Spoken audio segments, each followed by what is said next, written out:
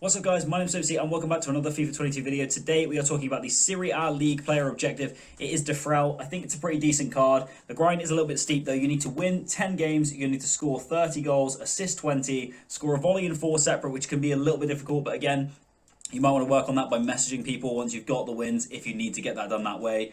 And then also scoring a finesse in 8 separate, so most people will be looking for those finesse goals for the most part. Obviously it's with Serie A players and it's going to need to be in the Managerial Masterpiece mode. So let's have a look at the requirements for the Managerial Masterpiece mode and then jump straight into a team and some tips to get this one done as quick as possible for you. So, Managerial Masterpiece mode, as we know, you need to have a max 77 rated team. You can have only 188 or higher player, one lone player, and you have to have all gold players on your bench as well. Let's jump straight into the team I've built to help get this one done as quick as possible. As you can see on the screen, guys, we have got a 77 rated 100 chem team. We've got a couple of players on the bench as well, and some players that you can use alternatively to boost that rating up for some better players if you want to decrease it with some of the other alternatives. So let's jump straight into the team and have a look at it. Working from the back forward, Sportiello, he is the tallest, lowest rated keeper you can get.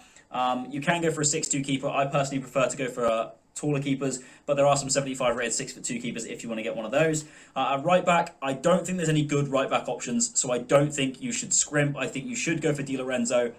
He's only 80 rated, but he's so much superior to any of the other right backs in the league, in my opinion.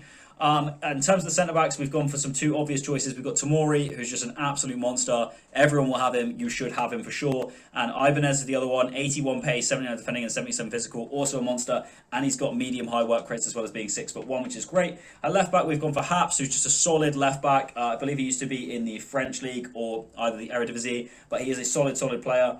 And just great player all round with the high pace, good defending, good dribbling, good physicals as well. As we move to midfield, there's plenty of centre mids, so there's loads and loads of options for you. Bentancur is one of my favourites, and Weston McKennie is another one of my favourites, just because they're very well-rounded and suit the 4-4-2 formation perfectly, as well as being right in that sort of rating category. We do have on the bench Dominguez, who's another great option if you need a slightly lower rated one, and then additionally we've also got Zambo Anguissa, who is another great option for a more defensive-minded but still box-to-box midfielder. In terms of the wingers, we have gone for Ekuban at right mid, mainly because he's got that 86 pace, decent enough dribbling, both being above the 70s and the shooting as well, and solid physicals at 84. There's not a lot of good right mid options that have got pace, and he fits the rating requirement perfectly at 75.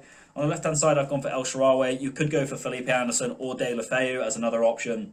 But generally, I just find Shaarawy to be a little bit sweaty, and obviously he's got that high pace, decent shooting, decent dribbling. Up top, no surprise, we've got Keita Balde Diao. He is unbelievable for me. He's so sweaty, 91 pace, 74 shooting, decent dribbling, decent passing, decent physicals. He's just unbelievable every game. He is so good, and I highly recommend using him up top. The other option we've got is Gonzalez, who's got a little bit lower shooting, but decent dribbling and great pace as well. And then, of course, if you can wrangle in Osimhen for the rating, then you could go with him. But as you'll see, oh no, we can get Osimhen in there. I thought it was going to take him above the rating cap, but you can get Osimhen in there as an option. There are some other players that you can use, but the Serie A is stacked with them. Generally, these would be my first go-tos, and I think this team is pretty solid for getting this done. If you like the video, guys, please leave a like. If you want to subscribe to me, you can. Make sure to check me out in the socials in the about box below, especially TikTok. My name's Sophie, and I'll see you guys later.